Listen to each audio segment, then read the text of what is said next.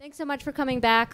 As I said before you left, we're going to have some questions, and your questions are going to be discussed by Paul and Byrne back and forth. And so sort of open questions are great, but any question or interest you have, feel free to share. And I'm sure these two can spin webs with them. So would anybody like to start? Yeah, I got one. Okay, Joe, can you come over here so we can... I have a lot of problems with you people, and yeah, if you have a question, you can line up over here if you'd like. But we want to get it on the mic so that everybody can hear, including on the recording. No, I can bring it over here to you. All right. So, Byrne, this one's more for you because you are historically knowledgeable. To which degree would you perhaps see this little corner of the internet and the things happen around it as maybe history repeating itself in some way? No, I don't think this is a repetition. I think it's something that, yes, it's related to things in the past, but I think we are seeing something different. I'm not saying this to pump us up at all. I'm just simply saying I think some of the things that have been happening online, there's been different kinds of things happening. And some of them are kind of in vague ways related to each other. I mean, there are different people who are questioning certain kinds of things. And it's not all the same thing. If you go to one set of people, it's going to be right-wing things. And another set of people, it might be technological things or it might be religious things. But I think what this is fascinating to me because it is different. You see, here's the thing. Time never repeats. And so we are living in a new time. Therefore, anything we do has to have a new edge on it somewhere. And I really believe that, I'm not saying this could all fade away in a week or two. And maybe the estuary is just training wheels for something coming up. And we'll be able to, we've lost the ability to, something happened where it became very difficult to have real conversations. That's not to say that people all along the way haven't been able to talk one-on-one to each other, or one and two or three people, and have really good conversations. But when you look at the general tone of society, you just don't see it. And I remember almost a year, it seemed, when things really changed. It was about 1975. And up to that point, I remember I'd become this weird Jesus people Christian. And I could talk to almost anyone, and they were fascinated to talk to me. And then at a certain point, they just lost interest in talking. Or they started, this line kept getting repeated all the while. Well, that's true for you. As if we didn't all live in the same world, experiencing many of the same things. And I think it relates to what Owen Barfield calls, originally you have participation.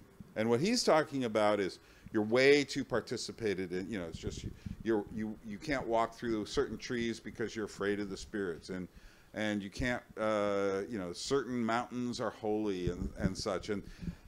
But it also relates to things like people, and one of the reasons I moved to Georgia is because there are still people there who literally sit around a table singing, or just get up, feel moved to dance and start moving without this thing that you see in Western Europe, in all the Anglosphere, and that is this crippling self-consciousness and irony at seeing ourselves doing these things, of singing together without feeling, I wonder what I look like right now trying to do this. So I think we're in a place, we haven't arrived at the point where we can recover it, and this would be the final participation of Barfield. But we're in a place where what he says is the things that have been lost, and the good things, not just the taboos and things like that, which I think can stay in the past. But I think that, what is it? It's just that we can recover singing together. Unfortunately, given who we are, it's not going to happen overnight. So maybe now we're meeting together in groups to talk. I've had a different experience in Le Brie in Switzerland, talking in what they call formal meals and such. But even at Le Brie, they couldn't get to the stage where they could sit around a table singing. And I would like that one day we might be able to get to that. And I think that's, in a sense, the goal is to restore many of the things that have been thrown up, cast off in the dust as just kind of like dorky or stupid. Come on, guys. That See what I mean about irony, though. Yeah. Paul, do you have any thoughts? You know, when I think about the houses of worship, the churches, the cathedrals, they are cycle technologies and they continue to function, and we don't know how they operate, and we don't know how to operate them. There's always sort of a recurrence that happens, and you sort of go back and you relearn, but then the next thing is different from the last. So I think that tends to be how history works. Okay, Manuel's got a question. Yeah, I want to capture the talk you just gave and have you guys reflect on it a bit, because what I heard was there's in modernity the masculine spirit got perverted somehow and got pointed at materiality, and then after that the feminine spirit got perverted and pointed at materiality in the sense that you're creating this arena, and then you're expecting the arena to manifest the spirit without attending to the spiritual aspect. And then in the later stages, right, where we're now, we're trying to point back up, but we don't know where up is. And so people are pointing everywhere, trying to get away from the materiality, but not realizing the playing field that they're on. So yeah, does that resonate? And like, how do you see that? Yeah, that was good. That was good. I liked how they're pointing everywhere because they don't know. I mean, to have Sam Harris say what he said after everything that's gone on was just jaw-dropping. It's dyslexic speech. Yeah. It just was, we don't know what up is. That's exactly where we're at. Yeah, and also I think there has been, you see, like I said about the different periods, different eras, ages. In the modernist age, it was all about matter. And matter, as Owen Barfield points out, was emptied of meaning, becoming an idol that had no particular significance. Everything was just, after a while, it was just sex. It's just, a family. It's just evolution. It's just this, just that. But I think then you came to this other version where it was suddenly irrational, and suddenly everything is like floating in the sky. Francis Schaeffer called this what was it? Existential methodology. And that is to say, so you take the modernist version and go like, reason leads to despair, or as Goya painted, the sleep of reason leads to monsters. But no one can live in that despair. And so they just invent something, or they cling to something, whether it's drugs or sex or travel. I think most digital nomads are as Walker Percy says, they're out there, but they don't know how to re-enter. They're trying to find transcendence through travel. But it's also transcendence through collecting, transcendence through online gaming. All of these things are ways that we transcend. And what's weird is that we've lost track of the material world because we despised it, and then we turned away from it and tried these weird ways of, it's just irrational ways of finding something to give us meaning. But I think we have a chance in this age of reaffirming the value of that God created the world and it was good.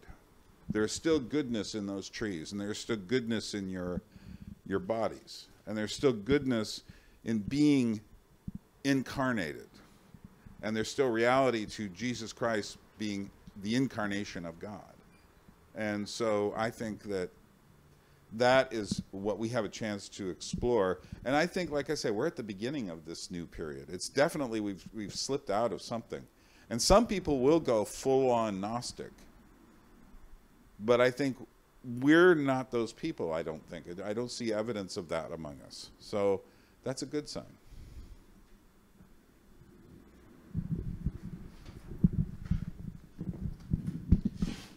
Paul, you talked about the signs that we have to put up not to feed the wild animals, and I felt that the answer was a very adult one with regards to the relationship we want to create to those to those animals. Because when I look at my small children, at my 3 children, they are in a sacred relationship with the animals, knowing that they are part of creation. They feel the enchantment without having to create anything. And Byrne talked about the juvenilization of society and of culture. And I wonder, how is it possible to become childlike without being childish? Because I think that is a fundamental distinction. So I haven't been able to make too many videos on Oliver Sacks yet. But Oliver Sacks, the man who mistook his wife for a hat, the last section in the book, the last third of the book on the simple, I think is super helpful for us, especially as we contemplate what Curtis Yarvin or Paul Kingsnorth calls the machine. Because the children are simple in that sense. Now, children, unlike the other simple that he talks about, grow up and become masters of management like we are. And that's a powerful, good, fine term. I mean, when I go to Yosemite National Park and I see someone feeding a wild animal, they shouldn't feed the wild animal. But a child will go up to a piano and bang on it. And they want to make music. We then come along with the child and say, would you like to play this piano? And now you're going to learn discipline. And they're going to learn scales. And they're going to take years and years of lessons, because now they're going to find a new kind of freedom. And I think the child is directed rightly, that the child knows that there's a union with those animals that the child deeply desires, but the child is not yet ready, just like the child is not yet ready for the piano. And I think what God does through all of this for us is to, in fact, get us ready for that union with the animals and union with creation. And I think that's what Romans 8 talks about. The true travails of creation. They're longing for the sons of God to be revealed. And I think what that means is for us to grow up into, as C.S. Lewis writes about in the miracles of the old creation, the miracles of the new creation, where we will have a communion with the animals that is once again restored and proper.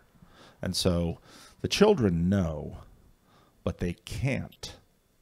And what we need to do is to continue to grow up until we can. But too often, well, I'd love to play the piano. Okay. That's going to cost you. What's it going to cost me? Years. But we're hasty. Yeah, I used to live in Alaska, and one of my jobs there for about 10 years was taking people out into the wilderness and off of cruise ships. We would get one a week in our town, the town of Haines.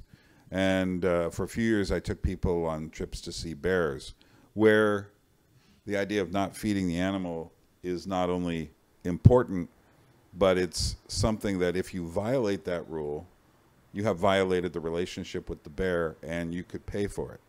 And I was able to get, I would have to give people a safety talk. And it's amazing how much they didn't understand. So what I would have to do at the beginning is kind of scare them a little to get their attention and tell them, I'm about 6 feet tall.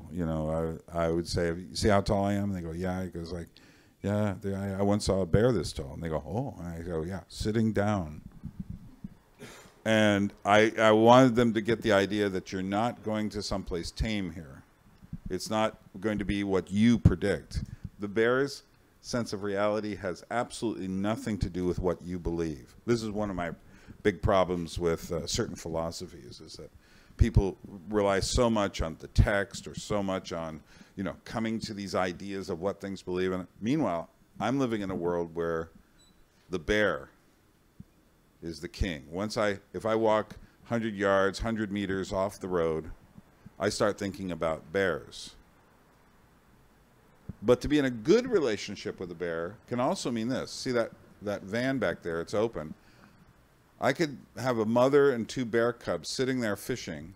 I could be sitting here without a car, taking pictures without a telephoto lens, and the bear is fine with me because I know I have a relationship with that bear. I know why it's there. It's fishing. As long as I don't get, I also know enough about bear behavior to know one thing bears hate is being surprised. So we will do nothing surprising. One thing I'm never going to do is run, because that's kind of surprising to a bear. And they say, huh, should I chase you? So, and you can't outrun a bear because they can run 50 kilometers an hour, about 35 miles an hour, just like that. And you can't. Usain Bolt can't.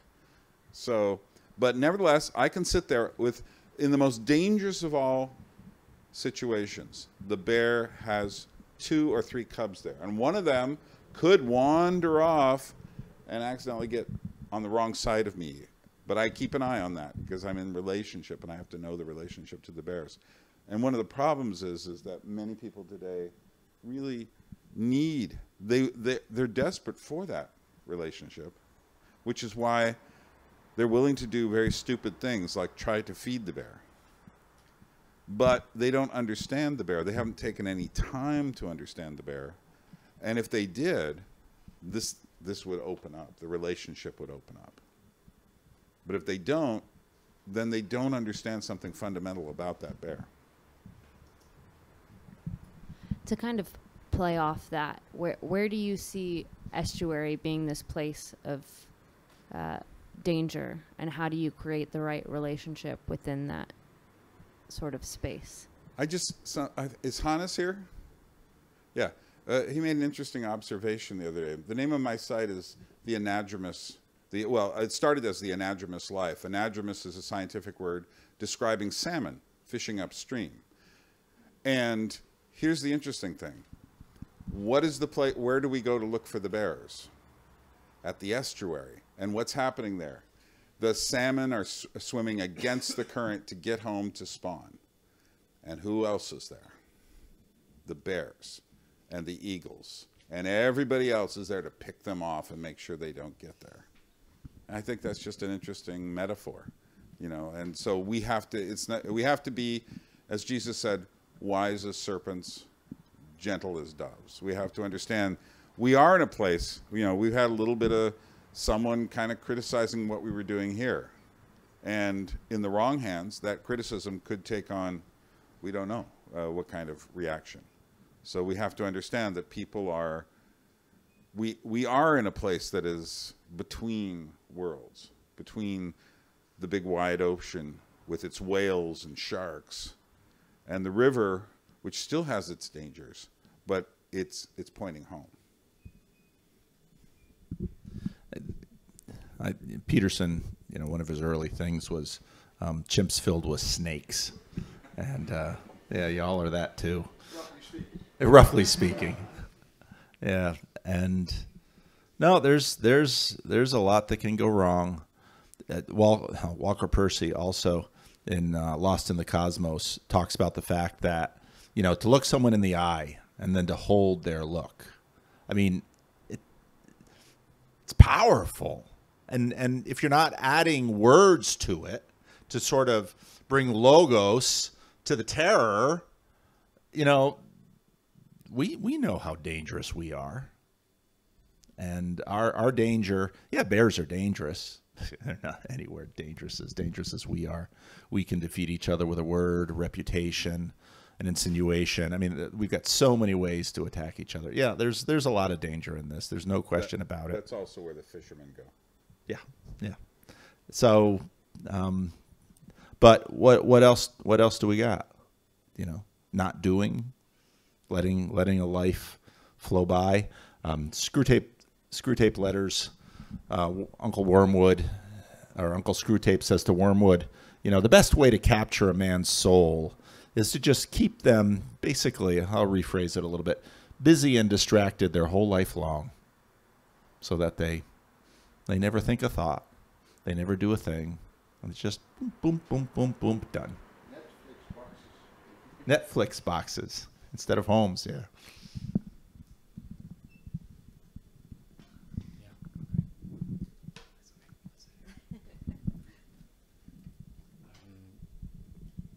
So my question is, after moving on from where my question is moved on from where you left off. So I'd like to just maybe take a small step back before the Andromenus. A term was introduced coinciding with the claim that all and all it possessed. Sorry, I'm going to start again because I wrote this down, but I think I should probably just close that and speak into the mic. You talked about epochs, or you talked about eras and ages within ages, and I guess coinciding with this anxiety about the change of our climate and all that implies, and all the things that are dragged along with that. There was the introduction of Anthropocene, the idea that we were undoubtedly morphing the structure of our planet so that it can be recognized deep into the future. And of course, this deep into the future is within our own imagination as well. What kind of concerns me, though, is at the same time that a sense or a word like the Anthropocene is introduced, we also have a fragmentation, as you mentioned, of ourselves. Something like a schizopocene, a fragmenting of who we are together in relationship to one another. And I muse sometimes on perhaps archaeologists of the future looking back and not really seeing the great feats that we achieved, but actually looking on that downloadable fragment perhaps of this complete and utter fragmenting of ourselves, and so I'm just wondering on how that happened. And I think this relates to attention, and I think this relates to developing a vessel or a body, or reforging the body community. And I just wonder how that, in your own minds, how it conflicts with the fact that what we're doing here right now is of course embodied, but when we leave today and we go and search for what was recorded today, we're interacting with the same technology that brings about a change, an alteration of our perception.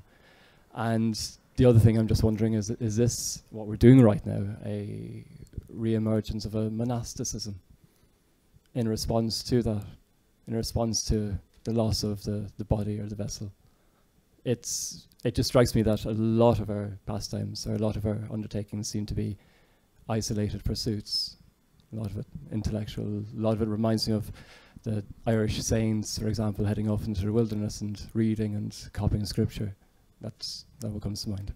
So remember, the Irish were the ones who brought so much. Into your mic, please. Oh, sir. sorry, I'm back.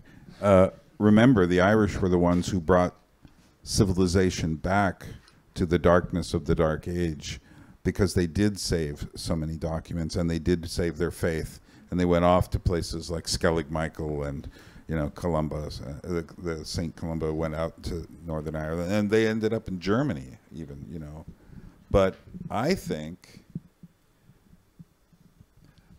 when I say we're in a new age, there's new dangers. And of course, a lot of people are going to be fighting a rearguard action of looking at the things in the recent past, thinking we're still there. And in some ways, those things haven't died. It's just like Babylonian religion is still with us. It's called astrology. The Roman world is still with us. It's called the Catholic Church. And I'm not being funny about that. It really is still with us. These things never just simply disappear.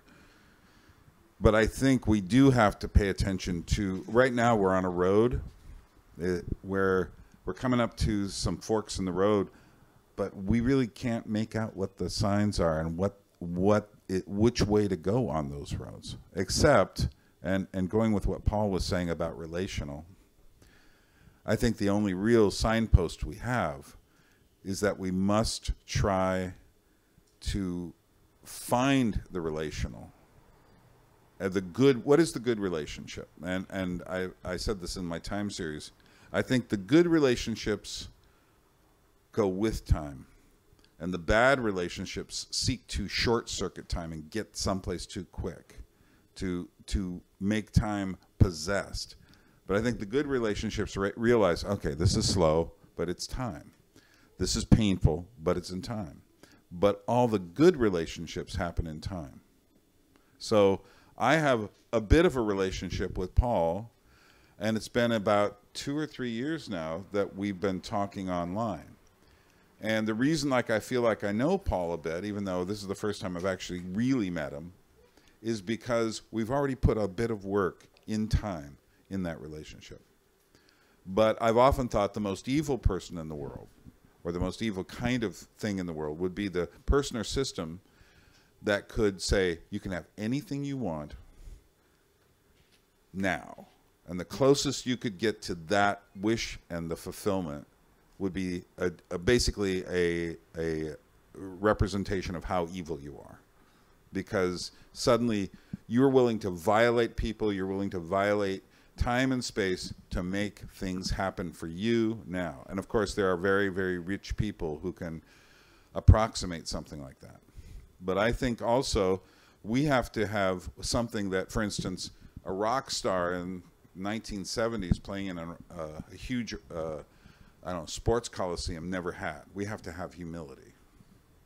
It's not, I think Tarkovsky, talking about art, said something very important. He said, the artist is always a servant. And he also said, art is really not primarily about self-expression. We are, but I think you could extend that and say, essentially, we're all servants. How do we help each other in our relationships?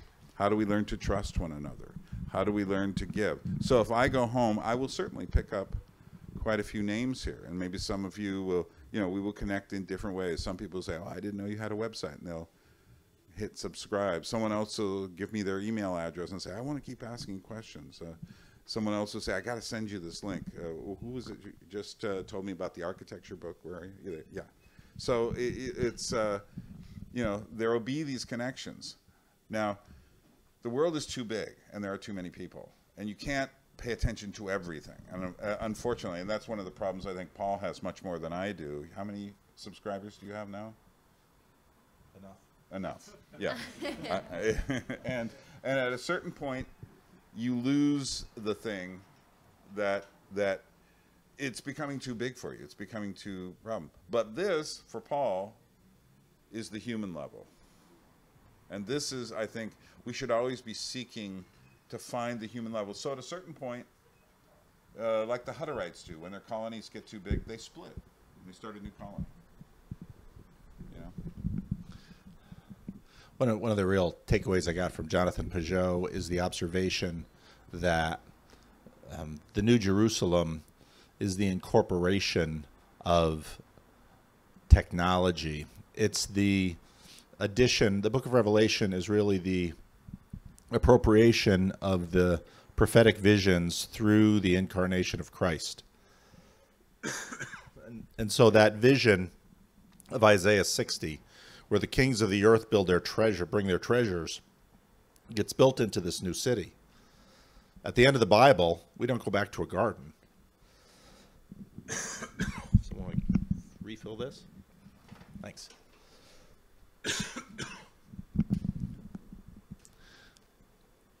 There's a city. And so somehow God takes this stuff and uses it. And so on one hand, yeah, shrewd as serpents, innocent as doves. We've got this world. We've got this stuff. We're going to make mistakes. But, and perhaps not all of us should use all of it. But, thank you. But I don't think we have any other choice. And I think what happens in the new creation is Christ takes this stuff and says, it's the stuff I seeded. It's mine after all. I wanted you to develop it. You went off the rails a lot of ways with it. But we're going to take this into the age to come. Yeah, Jacques Ellul makes the same point in his book, The Meaning. Jacques Ellul makes the same point in The Meaning of the City. And he says that in the beginning, there was a garden, which isn't the same as saying wilderness, because a garden is always manicured, taken care of. But the final image is the image of the New Jerusalem, which is a city. But then he points out, and the city is the place where we have been the worst. That is to say, we have thrust our fists up at God, saying we are great. Look at the buildings we can build. You know, look at Dubai. You know, it's just like, this is what we can do. We've got money, we've got power. But also, it's the place where so much crime, so much human degradation, so much tension and pressure. I mean, I've lived in New York City. I know it wears you down, a city like that. But God takes what we wanted best out of it, a place of protection, a place of where the best of humanity can come together, and says, this will be the new heaven and the new earth. Do we have any more questions? Oh, Peter. Thank you. How do you know if you are trying to revive traditions that you are not LARPing? It's more a question to Byrne Powers. How do you know that you're really genuinely reviving a tradition and it's not some fake layer of irony or not genuine? That's a really good question. And I think many of us don't know the answer. One thing I would suggest is to study certain things, find out how things were done, but you don't imitate in the same sense. You don't put on the costume and pretend. You know you can't be medieval. You can't be a Civil War soldier, you know, putting on blue or gray uniform and actually be a Civil War soldier. There is some value to that sort of stuff and keeping certain things alive. And I think, though, that it is a very difficult question. What I've understood in myself is to learn the lessons of the past and then start thinking of how would this apply. So I know better than to think I can get a group of people together and say, we're going to sing together, because I do feel the value of that humans need singing, much as they need vitamin C, much as they need protein. That things like texture as well. If we live in a flat world, the kind of world you see in so many big ugly buildings, if we live in that world, we're missing something. But what's the answer? Well, one of the reasons I went to Georgia is because they still do that, not all the time, not as much as they used to, but it's still there. And as it says, to strengthen the things that remain. Well, it remains there, and I'm there to, not just there to share whatever I have, but I'm there to learn these things. And maybe I can find some principle, some way to actually pass on, for instance, how to sing without actually doing it like, you know, you see yourself doing it. It's interesting when you put a video camera in a room and you start walking around people, they'll see it and then they'll start doing like, hey, you know, they put on this face that's just for the video camera if you didn't have it. But at the same time, like, I noticed that doesn't happen as much in Georgia because they don't have the same mentality that we do. So I find it interesting, you know, and when I see videos of people playing music on YouTube from Georgia, they just don't seem to have the same idea that this would make them look stupid or make them, you know, or nor are they trying to perform in the same sense. So anyway, does that help? C.S. Lewis noted that if you want to do something, basically you have to master it. Don't try to be original. Just follow the discipline, and in the end, you will probably be able to make an original contribution. Mm-hmm. And also, there's a sense, Rickmacher talks about style in art, and people, he say, Americans always come up to me and they say, how do I develop a sense of style? And he goes like, oh. And he says that you don't develop a sense of style. You are the style. You can't help but do things differently than anybody else. Now, you need to learn from other people. You need to see something. You know, I started learning puppetry not that long ago, maybe about 15 years ago. But I didn't worry about whether I was original or not. In fact, I was very dead set on learning the traditions, learning the stories. Like Faust is a very important story in puppetry. So I eventually made a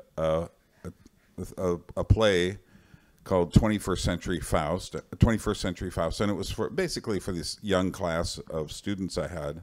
And in the story, Faust is invited by Mephistopheles to sell his soul. Mephistopheles says, "What do you want?" And he goes like, "Well, I want all the knowledge in the world. I want to connect to everybody. I just want everything." And Mephistopheles says, "Okay, meet me here tomorrow at midnight and I'll give it to you." So he goes with him the next day at midnight. They disappear into this time tunnel. They come out in the 21st century, and Mephistopheles turns around and hands him a smartphone and says, "Here you are." And then he looks around and says, "Wait a minute, everybody else has one of these too." I said, "Well, you didn't think you were the only one, did you?" But it's just a little silly little version of the Faust story. I would never call it a work of art. But I'm pretty sure there isn't another one. And so, and I didn't worry about being original. I just said, how do we make this? I just need to do a version of this. I think this thing kind of connects to it, and there you are. But I think that's kind of how that works. Any more questions? Oh, sorry. I have a question about transcendence, and I'm trying to kind of think about how I want to formulate the question. I'm kind of grappling with it.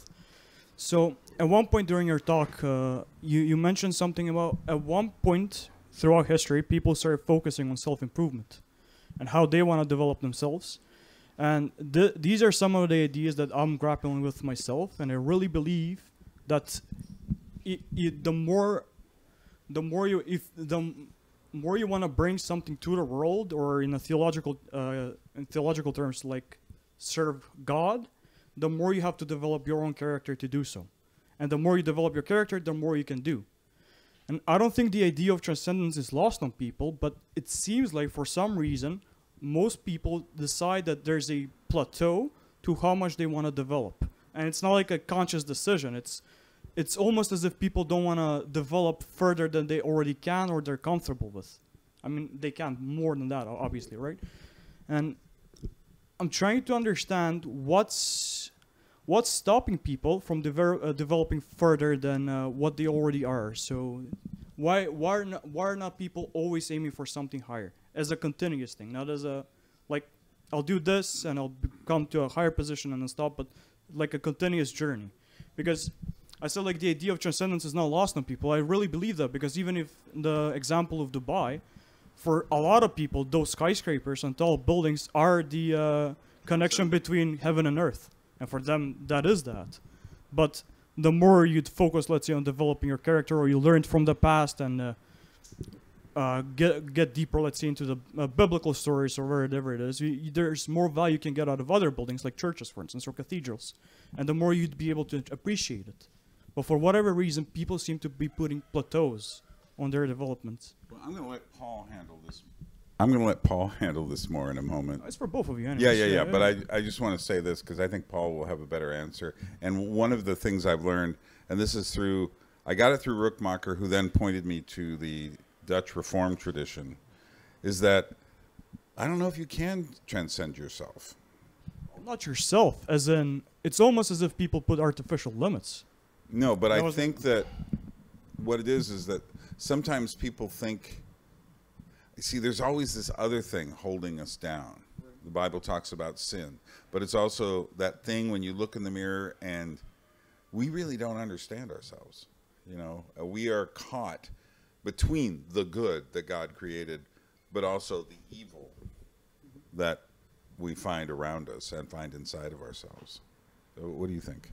Look at what our culture values. Well, it would be famous and beautiful and wealthy like Kim Kardashian. There's the aspiration right there. There it is.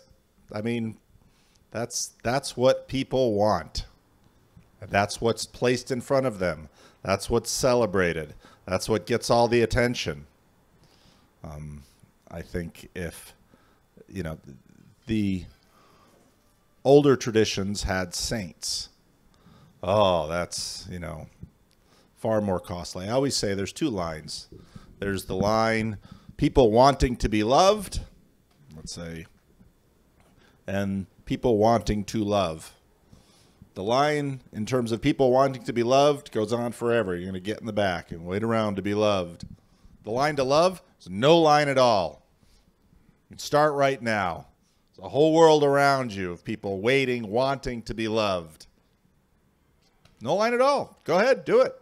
That's, biblically, that's the higher goal. That's a lot harder. But to be loved, oh yeah, everybody wants to be loved. So it's what our culture values.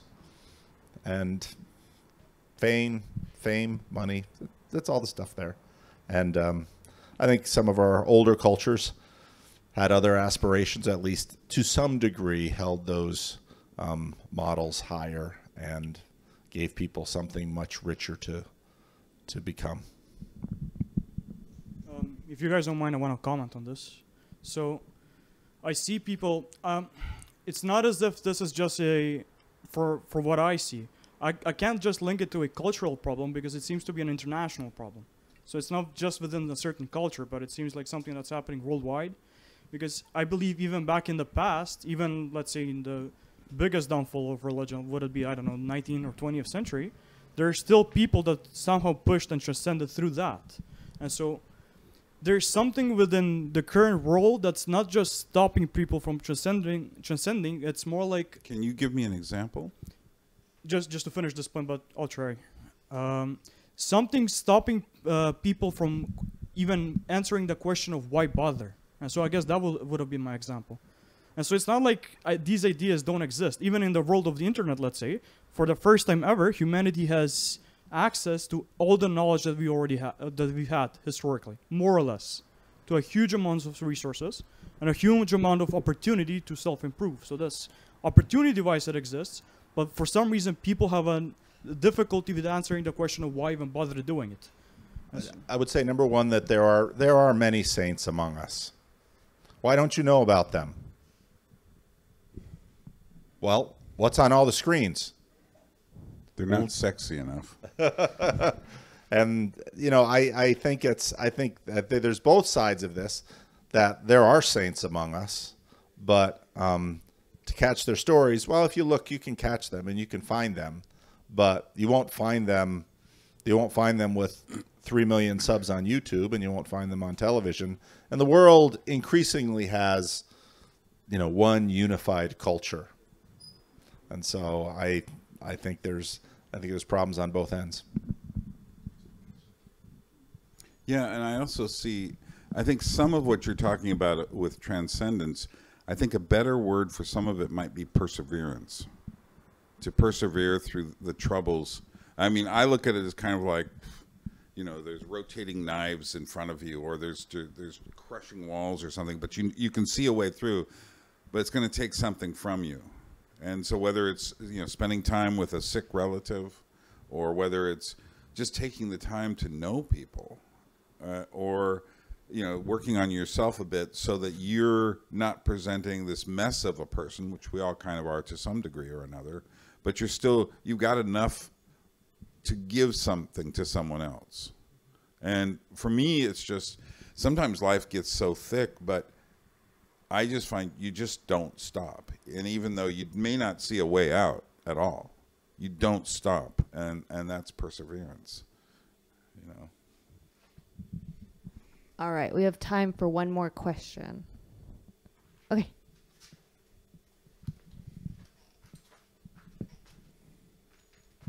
Okay, so this is mostly, I think, a question for you. I've noticed when riding around like you did in the Czech countryside now, instead of just churches as the centerpieces of town, you get the old factories, right, with the big smokestack that basically is trying to emulate the psychotechnology of the church, right? And they are not kept, they are totally abandoned and left to die. But they still stand there, having this reminding, I don't know, but have you ever reflected on what was the symbolism of that and how Oh they yeah, thought about to that. me it's pretty clear, and that is to say, when I talked about the different ages, of course, the religion of Western of society has been predominantly Christianity, and the church tower was usually in most Christian countries supposed to be the tallest building in the town, and even in Georgia, there's a thing where there's one church and they try to keep it taller than the rest, but these new modern buildings are threatening it. But then they entered the modern age through communism, and in communism, the factory, I mean, Stalin used to make musicals about tractors, and the factory was this very special place in the socialist communist world. And so what they've done is they made a replacement for the Christian temple. But now that one's dead. And the Czechs very firmly have embraced the post-1967 world. And they were very attracted to it in many ways, even back when they were in the communist world. They have the John Lennon Wall Memorial, which says to me everything about who their saints are. And it's also one of the most atheistic countries in the world. And so for them, it's these things, you know, and it's not so much about the height of buildings anymore. But, yeah, but the Czech Republic is really complicated, but that's what I can say right now. If you want something to last, build it beautiful. Yeah, that's what Roger Scruton's message. All right, well, let's give them a hand for answering all our questions.